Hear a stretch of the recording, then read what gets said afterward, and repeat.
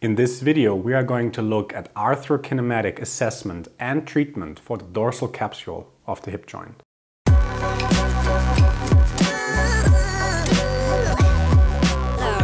Get our very own assessment ebook and mobile app. Links are in the video description.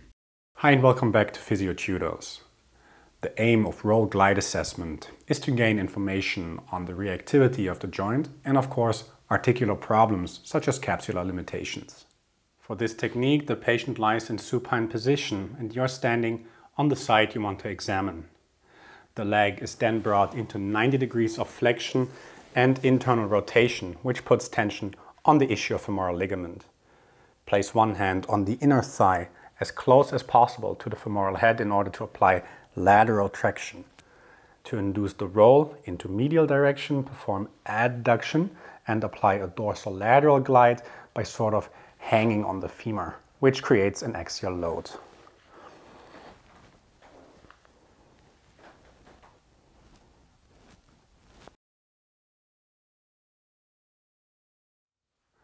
To accentuate the caudal part of the joint capsule, you can perform the same technique, but then with the leg flexed beyond 90 degrees.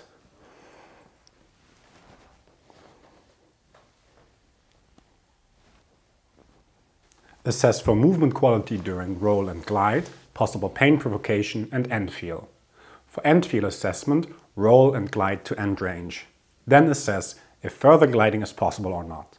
In a hypomobile joint, the glide is reduced relative to the roll component, so no further gliding is possible. If you feel that the end feel or movement quality is abnormal, you can directly move further from assessment to intervention, as the movements that are performed are essentially the same.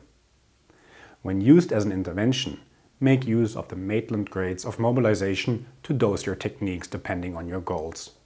Check the video in the top right corner to learn more about that.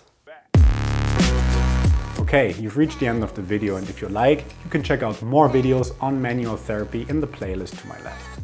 Again, check the info icon in the top right corner for the featured videos, and also take a look at the links in the video description down below. At last, subscribe to our channel if you haven't yet and hit the bell icon next to the subscribe button. This will let you know once we release new videos. As always, this was Andreas for Physiotutors. I'll see you next time. Bye.